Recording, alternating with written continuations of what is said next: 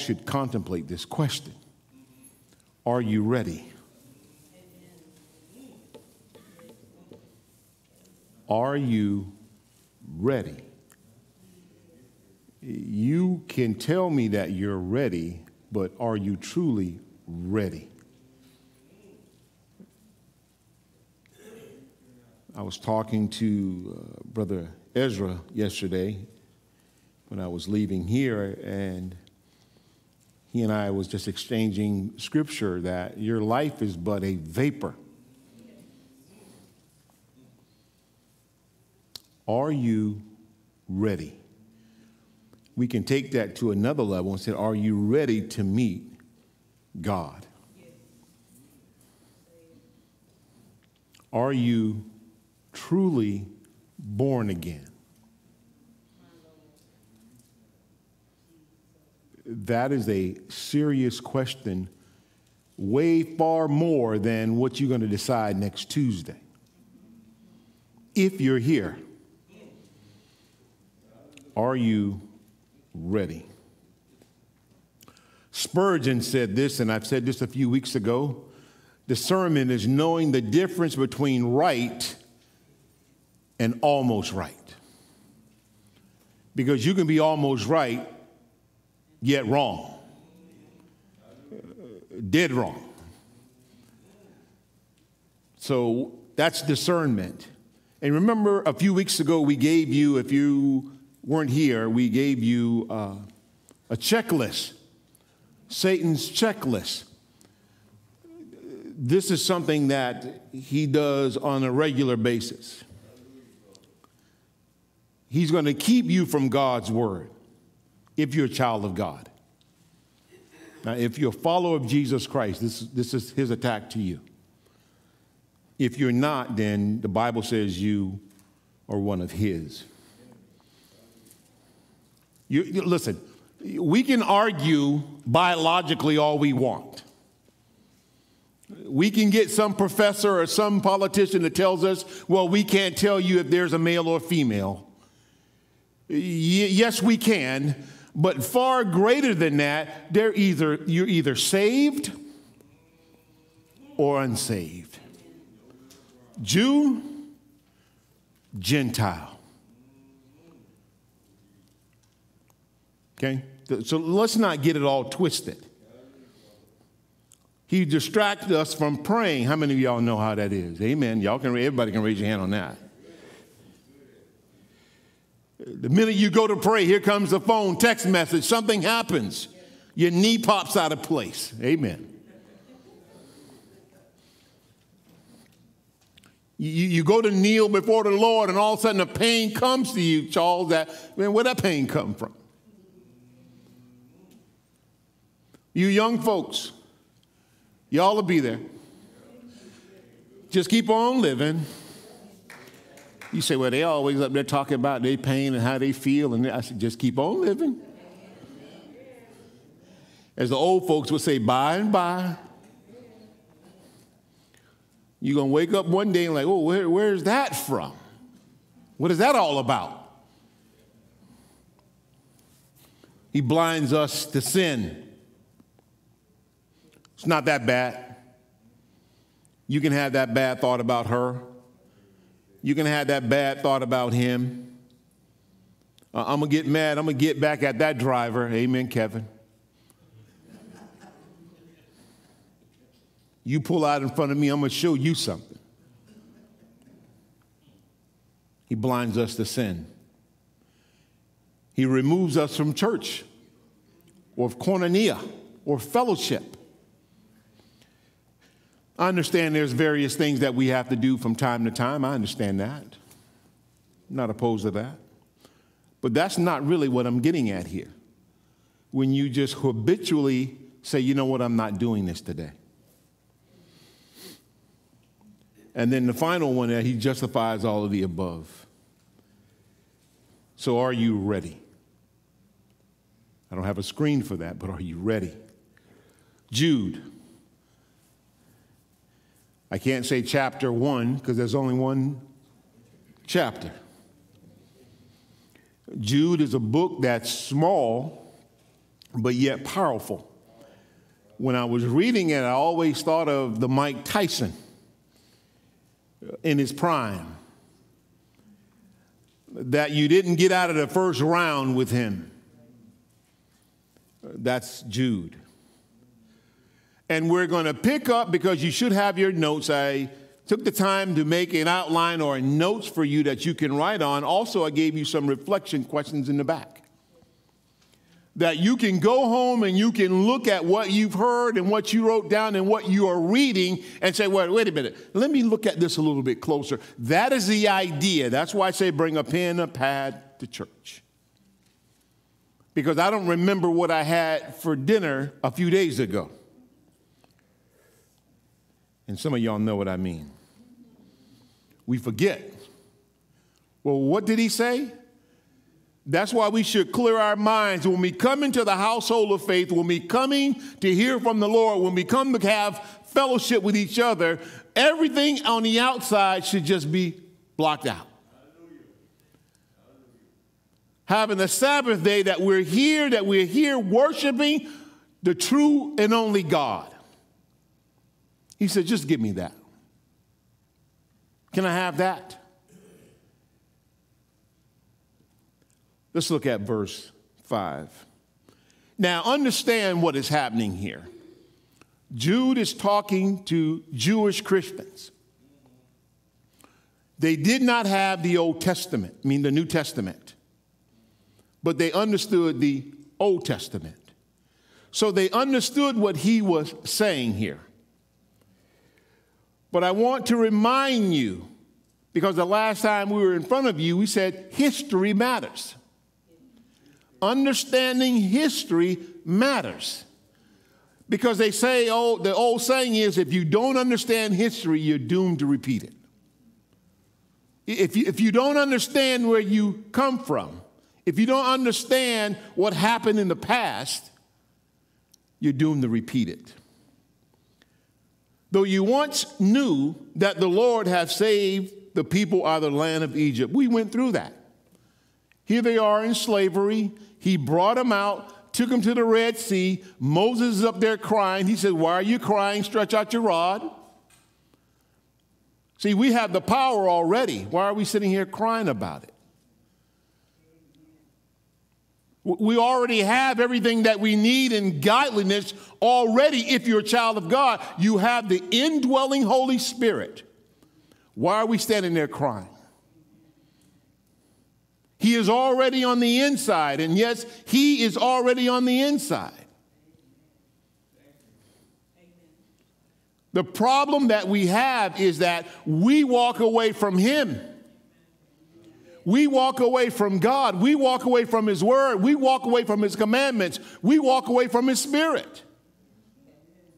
Then when we get out there in the middle of nowhere, we say, well, what's going on with this? Well, where's the Lord? The Lord is right where he was when he met you in the first place. He hasn't moved. He hasn't changed. Here they are at the Red Sea, and they walk across on dry ground.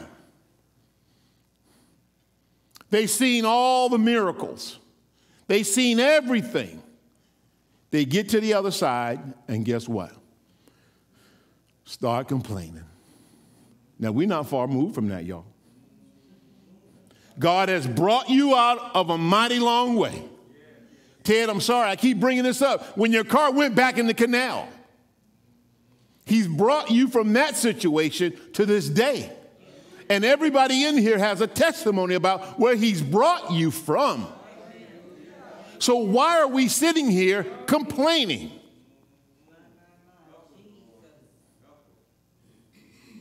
Well, I don't have the new S580 that I wanted, but you have a car. My house is not the right color that I wanted. Well, they still have paint at Home Depot. Just get with Sherb. If he's still doing it, he'll hook you up. But why are we complaining so much? That's what they were doing.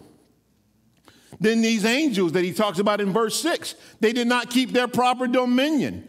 They got out of line. And the ones that he's referring to here, these boys cannot even be controlled by Satan himself. They're underneath hell. They're underneath Hades. I said this before. We were talking to Spivey and I were talking back and forth, and that if they were let loose, we could not deal with them. Just think about that for a minute. Satan right now is kind of bound. He's kind of on a leash. Imagine when he is set free.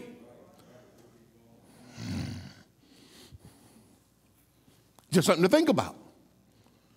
They're underneath hell until that judgment day. Because if they were let loose, they would just wreak havoc. Something to think about. Then he goes and talks about Sodom and Gomorrah. That they were just filled with just immorality. Lot, we don't want your virgin daughters, we want them angels. We don't, and then Lot didn't win the Father of the Year. Offered his daughters. I just don't know any man would do that. He was saved. He made it in, but I just won't give him the Father of the Year award.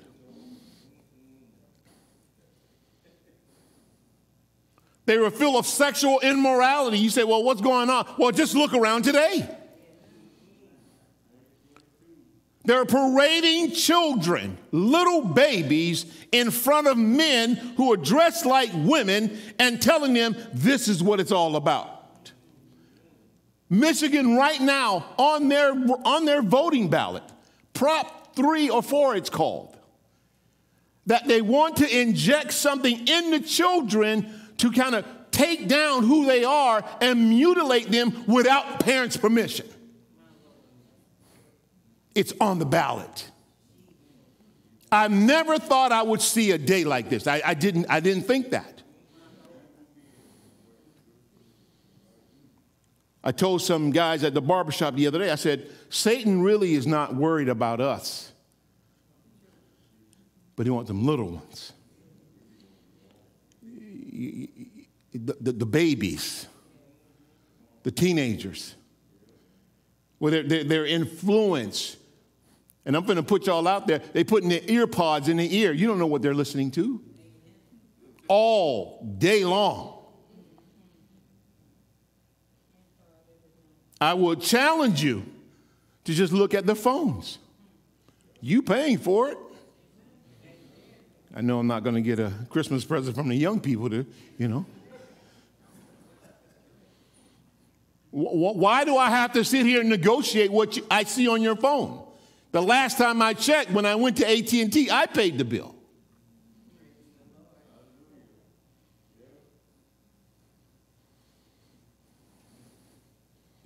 Let's start in verse 8. Likewise, these dreamers.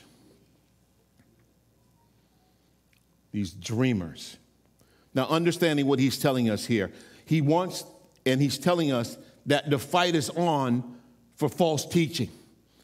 Jesus warned them. Peter warned them. Paul warned them. Now here is Jude warning them of the false teachers that are inside, not coming, inside the church. Because if you read up in the first couple of verses, he says they crept in unannounced. That means they were there. Say, well, they ain't coming. They're there. Can I open up a little bit for you? One of the things that hurts me, not only as just a pastor, but just as a believer, is when I hear that someone else has fallen out of the faith. They got hook-winged and they went to some other religion. That's hurting for me. And then they know the truth. They've been taught the truth, but yet they just refuse to accept the truth. Maybe it's their pride. I wrote down, maybe it's their pride. Their attitude of unwillingness to admit that, hey, I've been seduced. I've been tricked. Maybe it's ignorance. I don't know. What is it? I don't know. God has provided us his word. And that's why he tells us over and over and over again, grow up, be mature, get into the word, stop being babes in Christ. Because the days and times now are evil. New Life, we cannot just minimize this issue. Write this in the margin of your notes, just on the very top, wherever you want. Read 2 Peter 2, 1 through 22 this week. And look and see what Peter has to say about this. Peter sounds almost identical to Jude, of the false prophets coming in, a wicked generation, despising authority. And that's what we see today.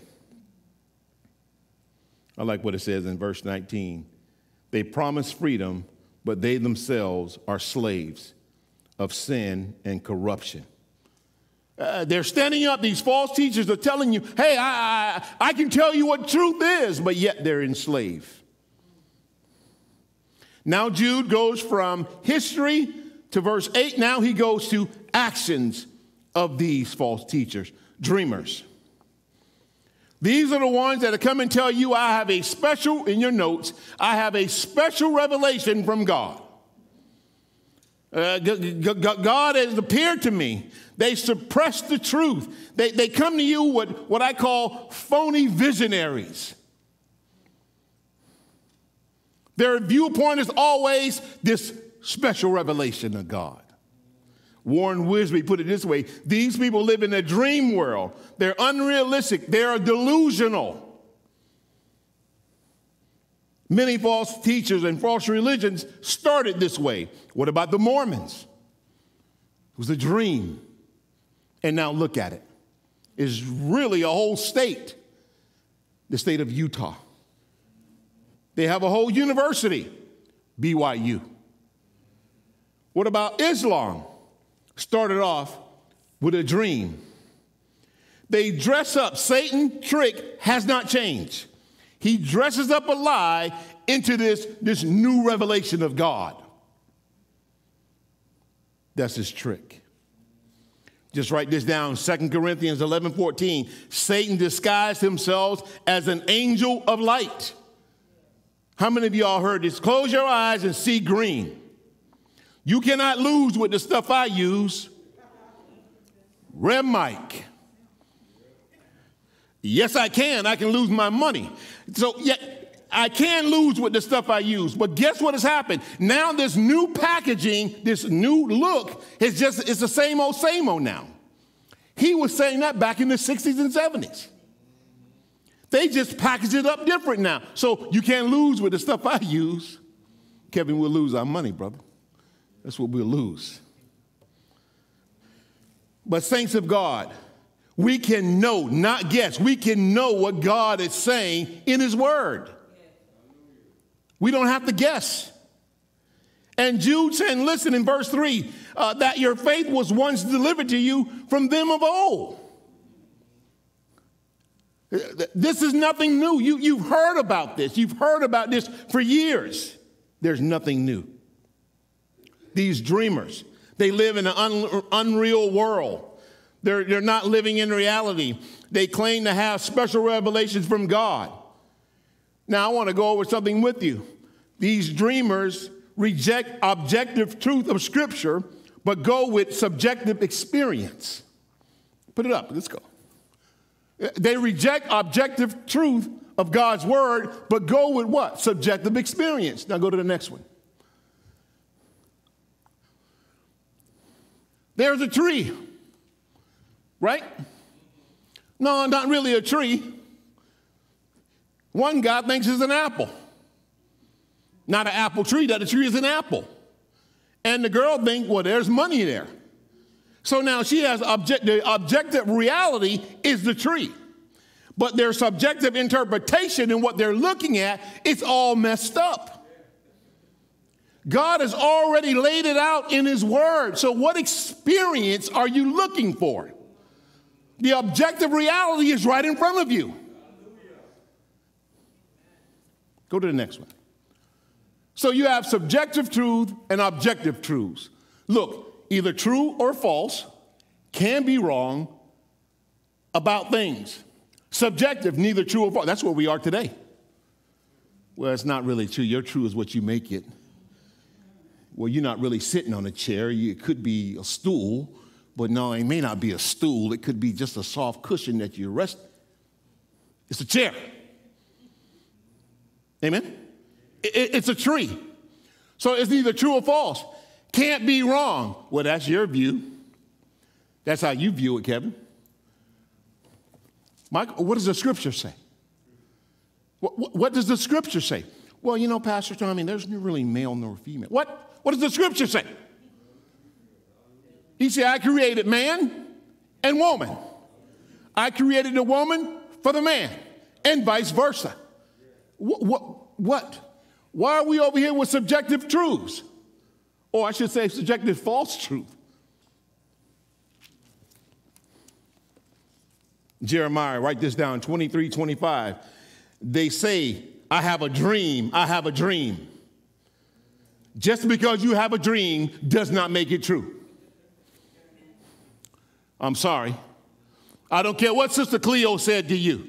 Just because you have a dream does not make it true. The best and only reliable source is what? The Word of God. Here it is. You say, well, what about the lost books of the Bible? Deal with the 66, then we'll have another meeting about those lost books. Dreamers. We have the full canon of Scripture, inspired by God. Well, what about the book of Enoch? Well, what about this? What about the 66? Are you diving into that? Are you getting the historical context of this? Do you know exactly who Hebrews was writing to? It was Jewish Christians. What about, we're going to worry about the lost books of the Bible. Why? Let's deal with this. Genesis to Revelation. They're dreamers. Number two, these ungodly people pollute their own bodies. If you're in the NIV or the New KJV, it says defile the flesh. He is not talking about skin. They defile what's on the inside. They're ungodly, first of all. In other words, they do not have Jesus Christ.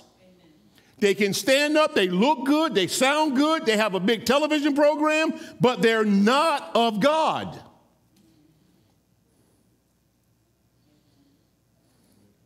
They're ungodly people. They pollute their own bodies. That's why Mark 7 tells us it's not what's in, it's not what a man does, it's what's in here. Because what's in here is going to come out. The heart is wicked. And the Bible says, who can know it? You should have been in Sunday school this morning. Deacon McGinnis talked about this. And I'm sitting up there like, well, look at this. I didn't even look at the lesson for today in Sunday school. But here's Deacon McGinnis standing up talking about this very thing. That you don't understand how wicked that you're. I believe in total depravity of man. That means there's no good in you until Jesus Christ come and take residence in your life. You say, well, I give to the poor. I don't care how much you give. You are wretch undone. Oh, Pastor, you're not compassionate. You're supposed to love people. I do. I love you the truth. To give you the truth of God's word, because the Bible says right now, if you're not a part of Christ, you're already condemned. I love you enough to tell you. He goes on and says the evil comes from within that defiles a person. You can look at me all day in the face, but in your heart you hate my guts. What Jude is saying is, he says, it's the core of the person. The actual who you really are. You know that person that you won't tell anybody about? That person. The one God knows, that person.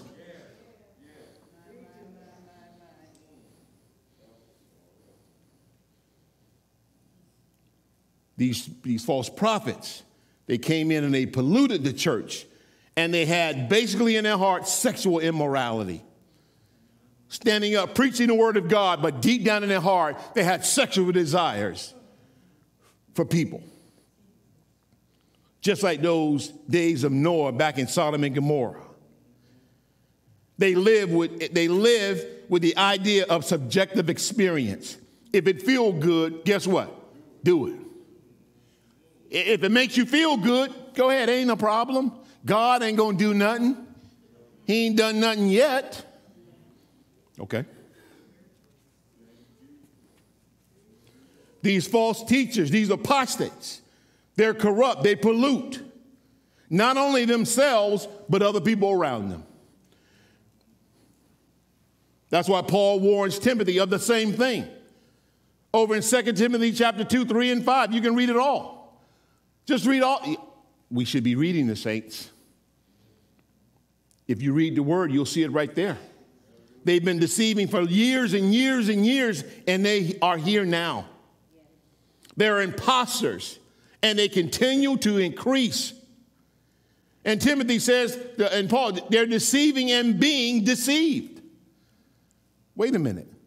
They're deceiving you, but they themselves are deceived. They believe in their own lie. They believe it. Again, they look good in their speech. They do these miracles. They do these lying wonders, but God has nothing to do with it. The only person that they're controlled by is Satan. They're dreamers. They're ungodly people that in the core, who they are, they're ungodly and they're mutilating the flesh. Here's the third one. They reject authority and speak evil of dignitaries. You can see it right there in the text. Their system denies the authority, number one, in your notes, God's word. They reject the authority of God's word. He has laid it out for us. One man, one woman for one lifetime. And what do? No, that's not really what it means. We can just live together. They go against the orthodoxy of teaching that's been going on for hundreds and thousands of years. They're just going to disregard that. Well, that's not what he means. That's not what he says. They reject the authority of God's word. Well, that's what Satan did. Went into a perfect environment and ran it what? Raggedy. In fact, it even started before then. He was in heaven. And I wanted to be like the Most High. I will. And took a third or so of the angelic host with him. We're going to talk about him in a minute. They reject the authority of God's word altogether. They reject the authority of church leadership. So they deny the word of God. They ignore the word of God. They explain away the word of God. They twist the word of God. Then it goes off into church leadership. If anyone, Paul tells them, if anyone teaches something different, ignore. They're ignorant. They lack understanding. Don't follow them. Someone came knocking at my door yesterday, 2 of them. Y'all know they're out now all times of day now. Used to be in the morning. Now they come in the afternoon when they know you home from work. And press my doorbell. I looked out the window. I'm very polite. I just simply said, I'm good. Can we talk to you? No. I've already said too much now. I'm good. So they just turned around and walked down the steps. They went on about their way. They come inside the church and they don't want to go under church leadership. They always want to stand up and tell you how much they know. Well, I know 7 verses of scripture. Well, I know 2.5. What's that all about? We're supposed to be doing this together. We're supposed to be hey, helping each other grow, not sitting here finding out how much we know. Some of the humblest people I've met were some of my professors back in school. These men wrote books after books after books spoke all the languages, were preached from the Greek and Hebrew and Aramaic Bible, and then they was the most humblest men in the world. They'll come and tell you, they said, hey, I don't know everything. And our mouths will just drop. What? You don't know everything? You have 3 doctorates.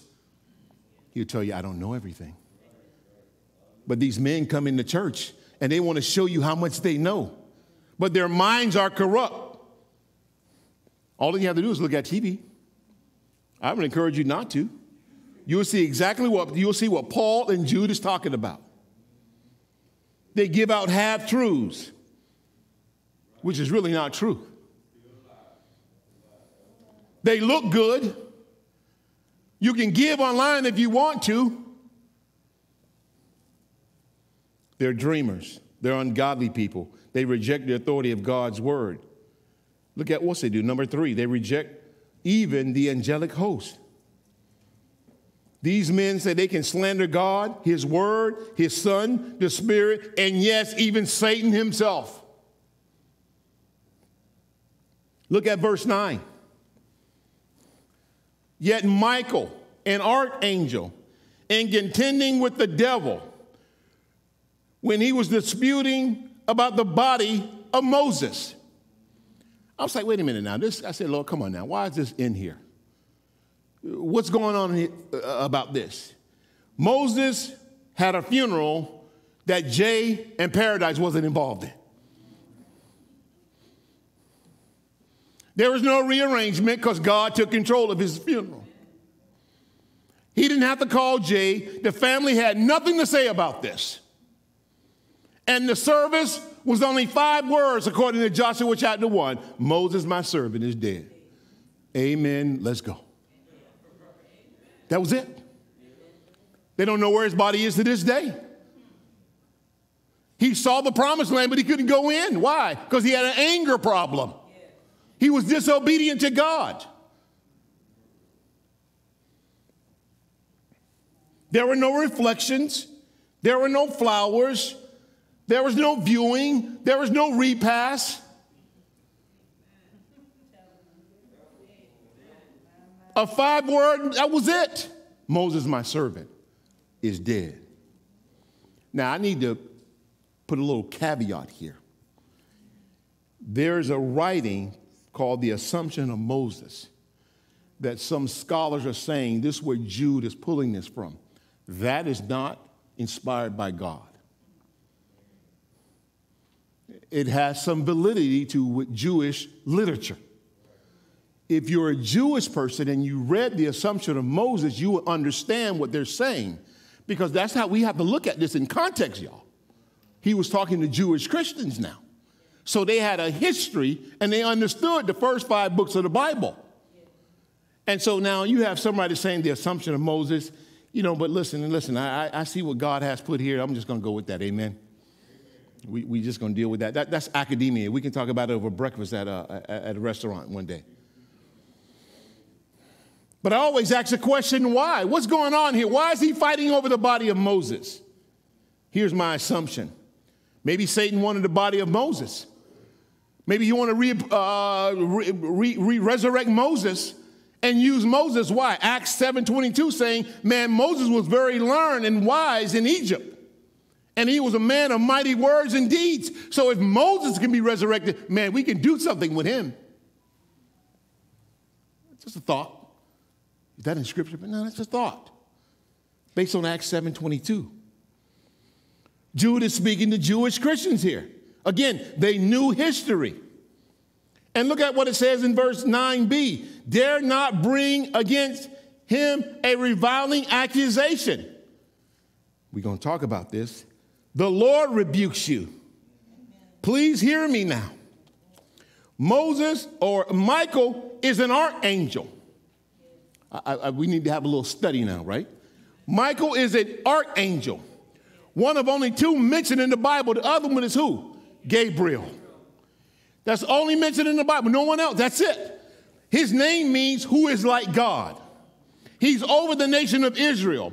According to Revelation chapter 12, 7 through 9, Satan, he has the power to cast Satan out of heaven along with the other angels. not just himself. Now understand this. Michael is an archangel. Satan is a what? Cherubim. Cherubims are higher ranking than Michael. Y'all follow me now? This gonna get now. They're seraphims. Isaiah chapter 6, where they're in the praise team. You have cherubims, which is Satan. He is over and more ranking than Michael. And Michael is a bad boy. You follow this? And you see what the scripture is saying? Michael is the chief angel. Satan was number 2 in charge. You say, what? Yes, he was number 2. Why? Father, Son, Holy Spirit, they're one. Amen. Y'all get it. So now Satan was number 2 in charge. He got kicked out of heaven like lightning. Y'all know where I'm going with this? Kevin, you know where I'm going? You think I know where I'm going with this? Then you have seraphims, cherubims, dominions. Those are middle angels. You have principalities, archangels, and the other angels are in the lower half. So Michael is in the lower half. So Michael is standing there. We must show a level of respect to Satan. He's like, oh, I never heard that. It's right there in the text. You have Michael, the archangel. He showed Satan a level of respect. It says it right there. We have to understand this. When you read Ephesians 6:12, for we struggle not against flesh and blood, but against rulers, against authorities, against powers in the dark world, against spiritual forces in the heavenly realm. This thing is real.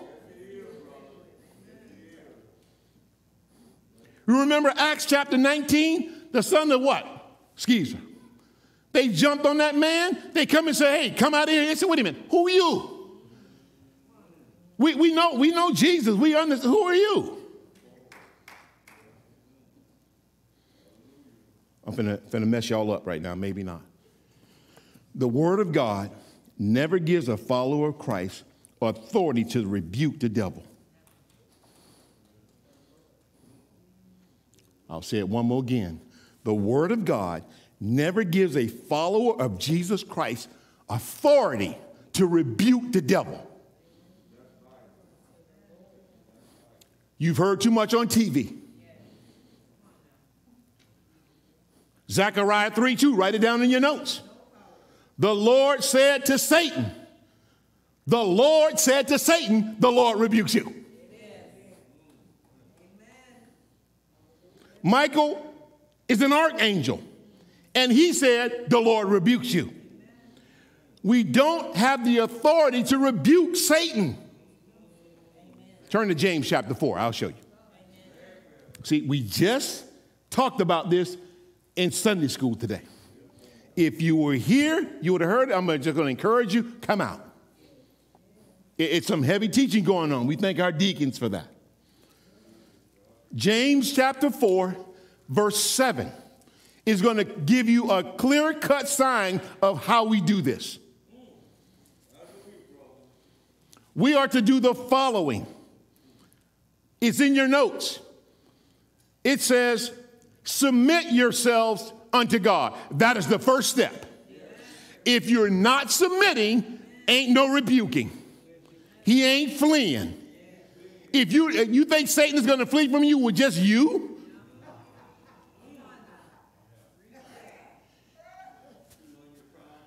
no, I'm a little heavier than that, but hey, thank you, Fred. Look at it, James chapter 4:7. It says, submit yourselves then to God. That means to arrange yourself under the commandments and the viewpoint of not your own, but on God's word. Not your human viewpoints. You submit yourself to the authority of Scripture. Whenever I wake up in the morning, I'm going to submit to my Lord and Savior Jesus Christ. When I'm going through the middle of my day, despite what is going on, I'm going to submit to the Word of God. He never gives us the authority to rebuke Satan. Let me tell you something. You can't.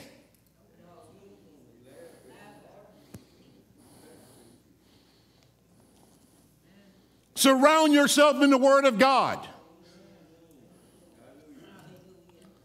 Submit to the Lord daily.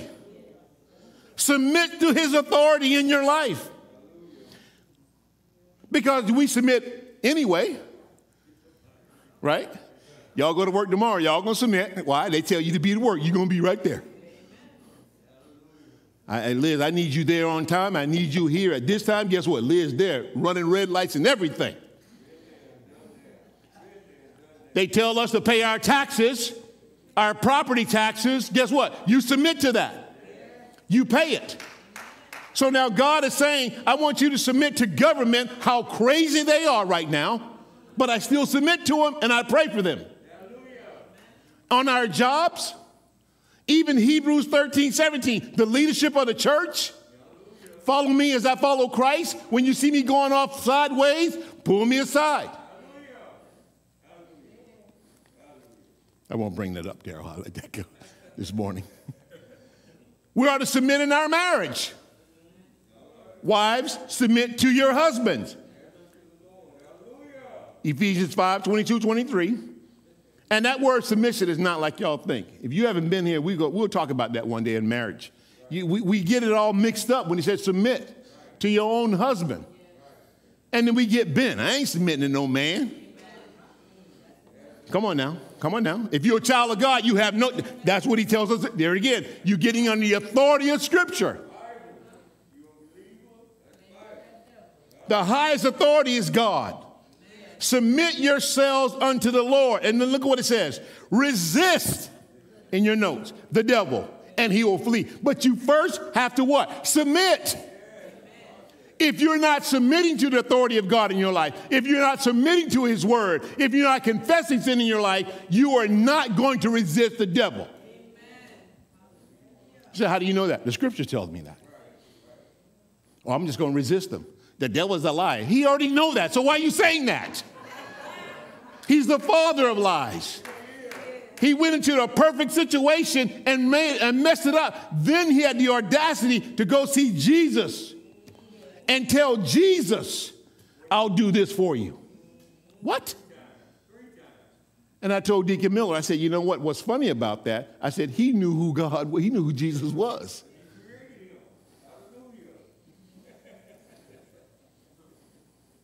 There must be a level of respect when you're dealing with Satan. He is nothing to be played with.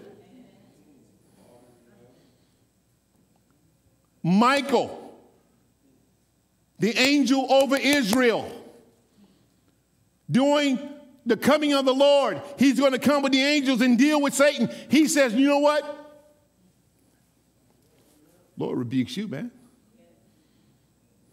How do you resist the devil? You submit to this. Because the temptations are going to come. Temptations to do whatever. We always think temptation means sexual. It could be temptation of anything. It could be a temptation of gluttony, a temptation of everything. That's why he said in Ephesians 6:10, he says, finally, my brethren, be strong in the Lord and in his mighty power. You do not, all of us combined, plus every church in Dade County, does not have what it takes to deal with Lucifer. He runs up to the throne accusing you, the Scripture says. What about my servant Job? The only reason he's serving you, Lord, because you have a hedge around him. You should read that story one day. And there's a story there in chapter 2 where when Job lost it all, his friends got together, and for 7 days and 7 nights, they saw the grief on his face, and they said nothing. What's my point? Sometimes you just need to be quiet. You don't have to always run your mouth.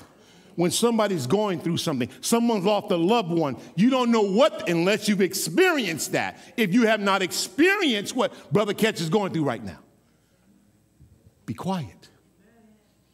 Just pray. If you've experienced that, then you know what he's going through. Pray for him. I thought about my own family. I have an older son. I have a younger daughter. And to get that news of my firstborn and my only son.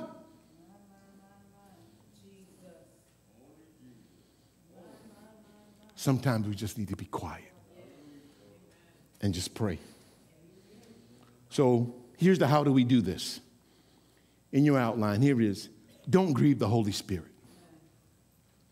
You say, well, Pastor Tommie, how do I do this? How do I submit myself unto the Lord? How do I resist the devil? Don't grieve the Holy Spirit. The Holy Spirit, you can write down in your notes, Ephesians 4:30. But do not grieve the Holy Spirit by where you're sealed till the day of redemption.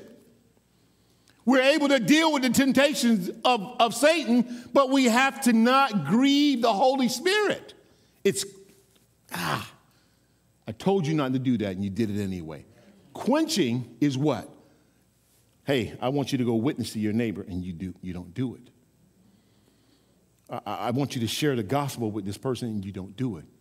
Now you're what? You're quenching. Grieving is now basically you're sinning. You're sinning. You're doing something that he told you not to do. You know you shouldn't be doing it. You fell into that temptation, but he gave a way out for you, but you didn't take it. You're grieving the Holy Spirit. Guess what? If you're a child of God, guess what you do? Get down on your knees, go to 1 John 1:9. Lord, I repent of that sin. I repent of that thought. I repent of that action. That means what I was once doing, now I'm going this way. I'm not going to do like who? Lot's wife. Looking back. No, I'm going to go this way. Don't grieve the Holy Spirit. Here's the second one. Be filled with the Spirit.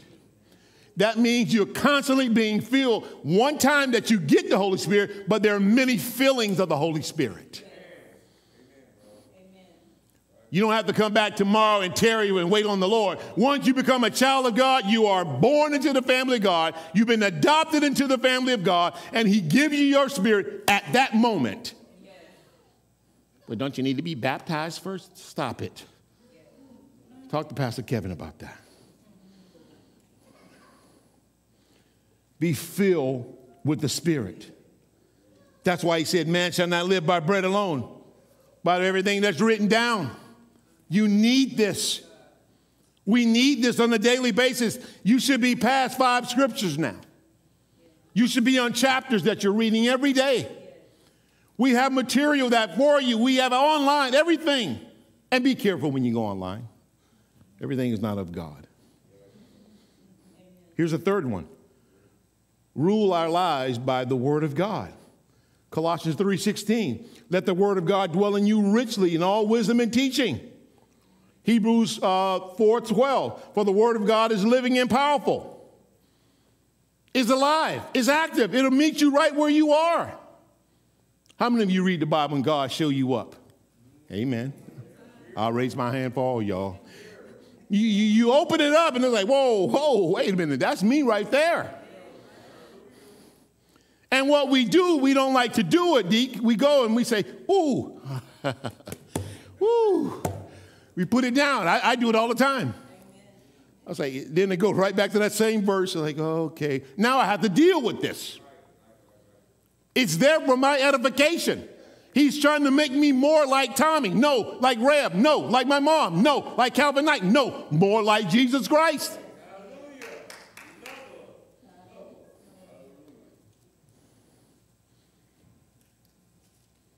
Y'all with me? That's why we say Psalms 119, 105. Read that whole verse. I always tell that whole chapter. Your word is a lamp unto my what? My feet, and a light unto my path. I tell you what you do, don't do it, but try it anyway, just on your life. Go and drive your car tonight without any headlights. Now, I gave a little warning there. Don't do this as an example. Don't go and crash your car and tell your insurance company, Pastor Tommie told me to turn my lights off. Ain't nothing here. Just think about it for a minute.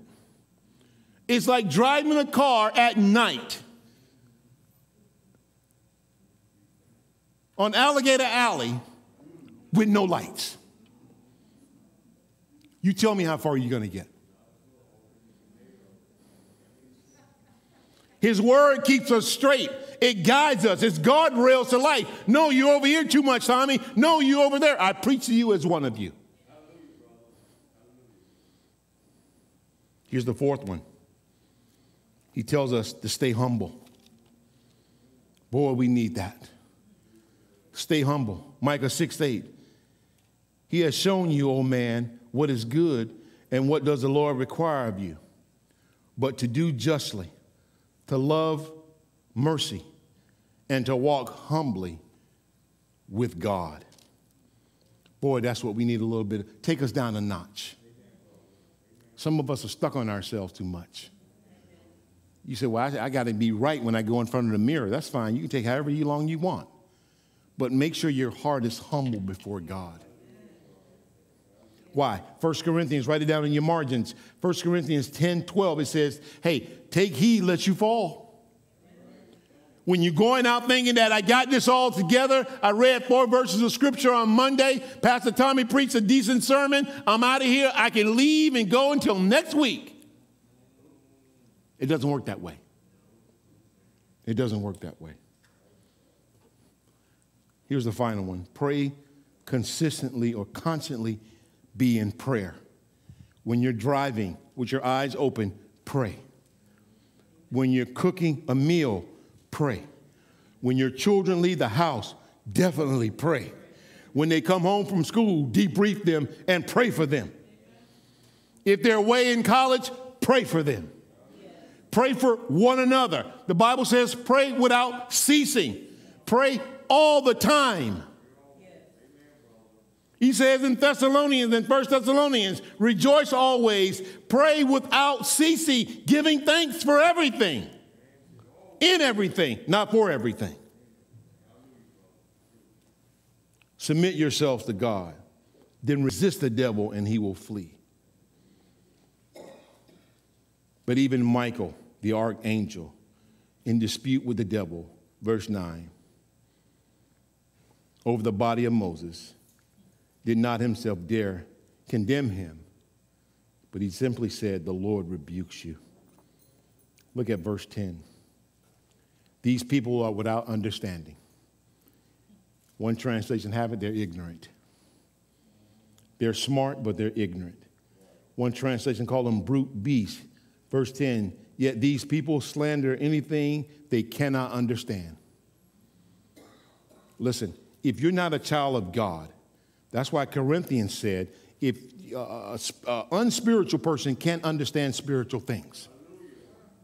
So what they do in Jude, they go out and they're brute beasts on things that they don't know.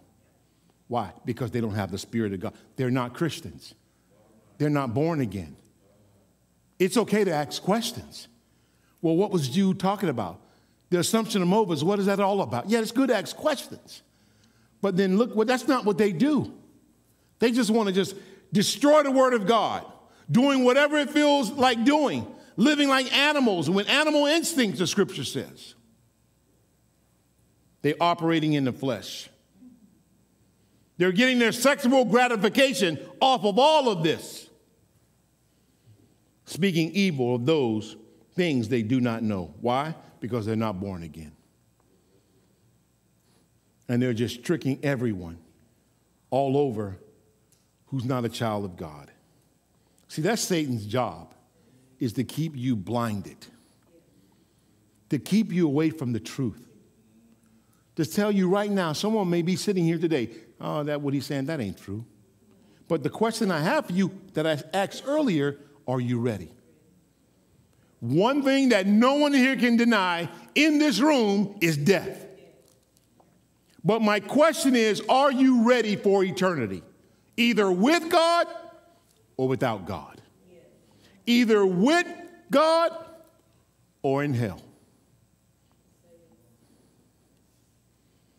Don't pray for people's healing all the time. Pray for their salvation. Don't pray that you'll get a new house. Pray for your children's salvation. Pray for people's salvation. Pray that a person comes to the saving knowledge of Jesus Christ that the Spirit will draw them back to himself. They reject authority. They speak evil of dignitaries. Human authority they reject. Angelic and divine. Highly educated, yet they're ignorant. They're blinded. Why? They're not saved. Everyone's all up in arms about who we're going to vote for next week.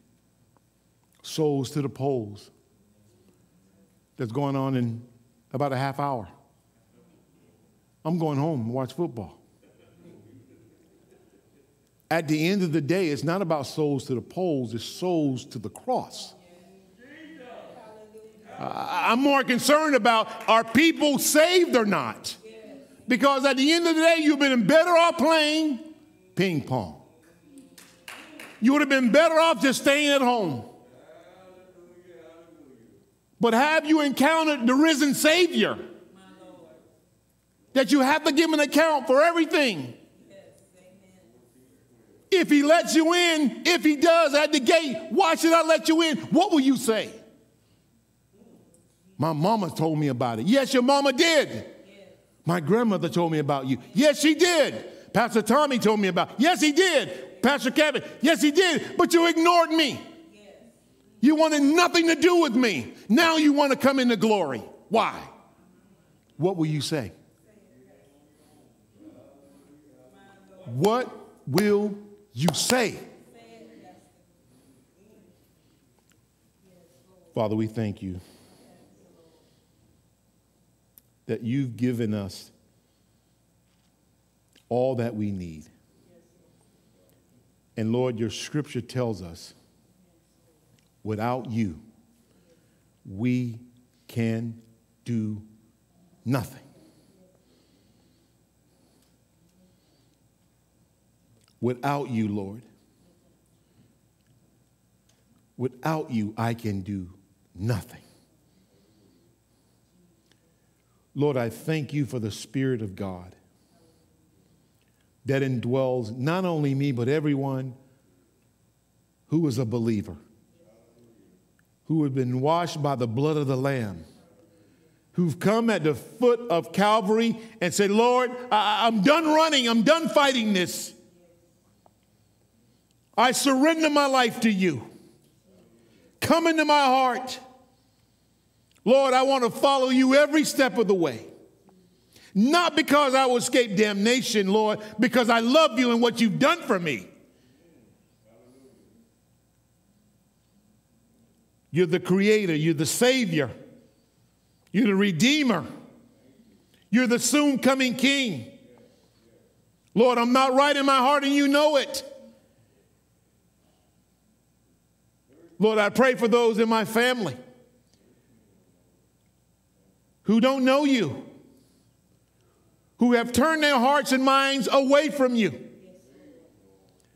If it's your will, Lord, that your Spirit would prick them right now, Lord,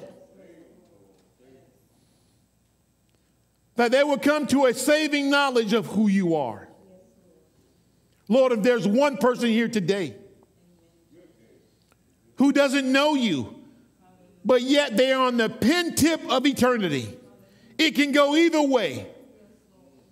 Lord, we pray that this day, that someone waters or someone plants, someone waters, Lord, but you give the increase. Lord, save those.